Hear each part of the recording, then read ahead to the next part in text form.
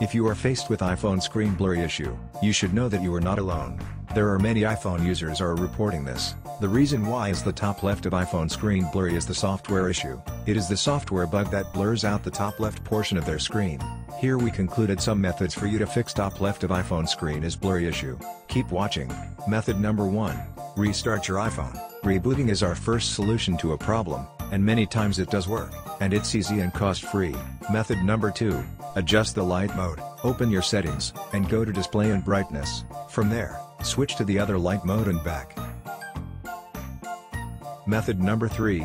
Remove app. If your iPhone gets blurry only when you open a specific app, there's likely a problem with that specific app, not your iPhone.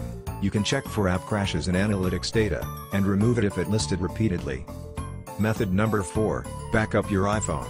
If your iPhone screen still appears blurry, we recommend backing it up.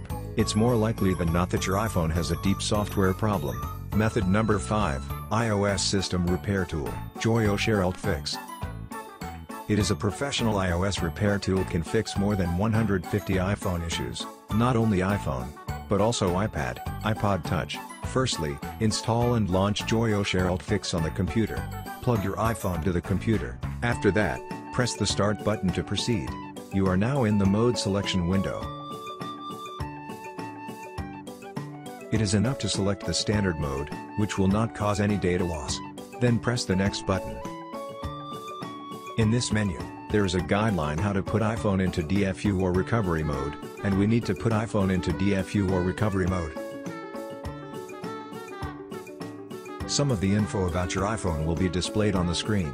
Make sure all the info is correct and change the wrong parts, then press the download button to download the matching firmware package.